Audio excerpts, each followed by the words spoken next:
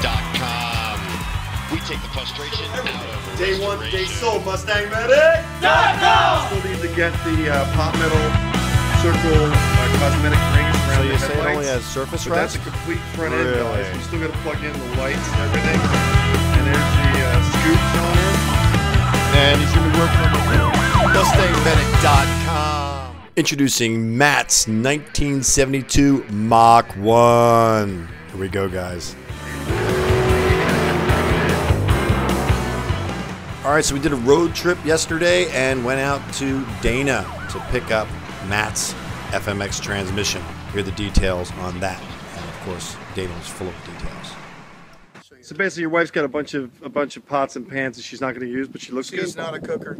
I know. You know what I mean? She's a poser. Oh, he said it on video. He my said it wife's a on. poser. He said his wife's a poser on video. Here's the FMX. FMX. This is your Matt. This is your rebuilt transmission. When Dana tags it, it means he's proud of it, and he rebuilt the whole trans. So. I don't know if I'm proud of it. But Oh, come on, you gotta be proud of your work. I gotta make Who else it- tags their work? Who else tags their work? Yeah. We do. We're starting to. let's see if we get this bad boy up here. I can't believe I got this up on the bed last time. I like kind of just watching and shooting video. This is kind of pleasurable to me.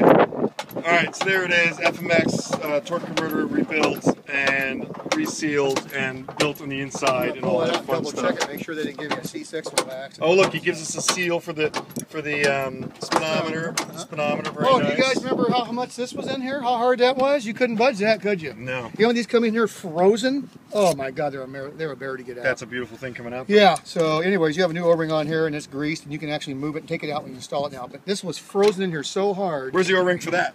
Huh? Is there an O-ring? Was there It's an already O-ring in on there? Oh, I It's didn't see it. greased, Okay. ready to go. You can pull this out though and install the trans. Before, you couldn't budge this thing. It wouldn't rotate or do anything. Right.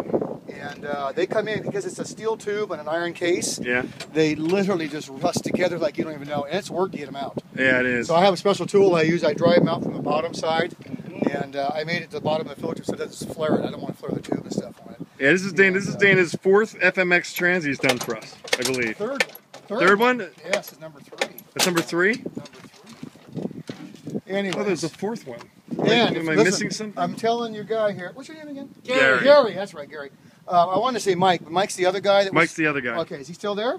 Yeah, when is he still good. there? He's Say been here hi for to like a Mike. month. He's the man. Thank you, Lord. Mike's the manager of MustangMedic. Oh my gosh. Yeah, so we have a manager. I'm just the talent. All right. You are the talent here. Anyways, when you guys pull these out, That was a try to joke, leave the guys. mounts by the out way. because see here on the bottom these studs, very hard to slide these around, especially on your regular. That turbo. thing's shot too. It needs a That's the donor. I bolted it back on so you'd have one to match up, but obviously it needs to be replaced. Yeah, trans mount, Matt. Always, we need you know to what? add. Always put a new mount on these. They're not expensive. You can buy those things over at O'Reilly's over there, and I think I paid $9 for the early Mustang ones. All right. And Sounds like there's it guys sounds on like eBay. it- There's like guys on eBay think they're gold. They try and sell them for $25. Yeah, Matt, sounds like a bonus add to your project. I'm not going to hit you with that. We'll just put it on for you because it's already out. All right, so here we go. Watch your back, Gary. Gary, you want to turn that thing around, that bad boy, so the torque Leave it converter right doesn't- there 1 second, because I'm going to pull the converter out real quick. Oh, I'm we're gonna double pulling- check and make we are- sure we have a 29 spline turbine in this thing here, because if it's a 31 for a C6, I think they gave me the wrong converter. I'm going to get a shaft and give it Oh, a jab. okay. We're going to make sure we get the right. Give it a jab job.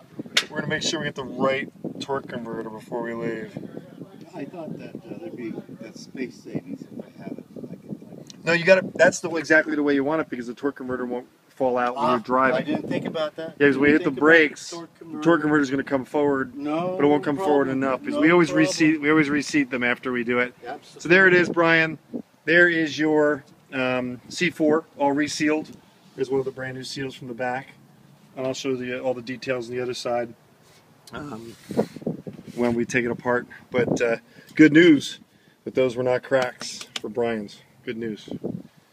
And sometimes what Dana does when it's like a racing trans or something, they polish all that out and make it nice, pretty, and smooth.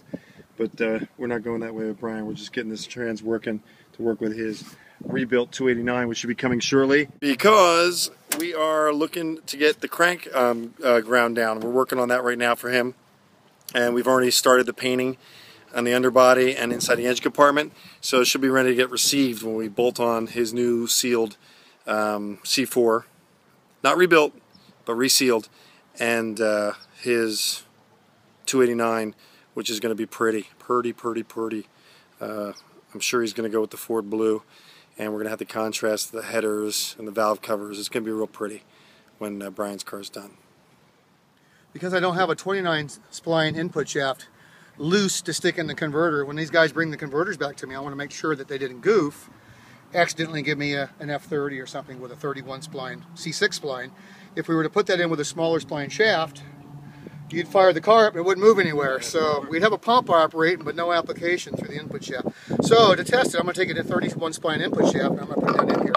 And I know it's much larger than a 26 or a 24 C4 one.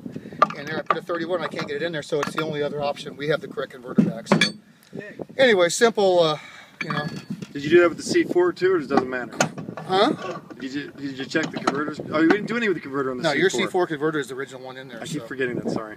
Yeah, that's an early model, 65, 66. All your 69 earlier ones are all 24 spline. Okay. And they're easy to tell. When you pull them out, the spline's the same length on both ends. It's 3/4 inch diameter shaft. 1970 they went to the 835 shaft, which is a 26 spline turbine side. In fact, in 1970 they had a 26 spline forward clutch side also, just that 1 year. You see the knowledge base in this guy? He's just like, look how much information he's got. In 71 they went to a 24 spline 835 diameter shaft for the drum, so you can't put them in backwards. They have different lengths on the splines on each end, so you wouldn't want to put them in backwards on that early one. So right now everybody's wishing I was like...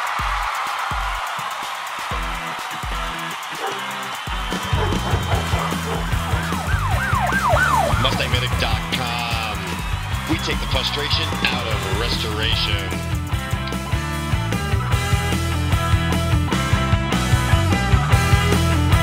So you say it only has surface rust? Really? Please look for the link in the description below for the next in our series. If it's not there, come back soon.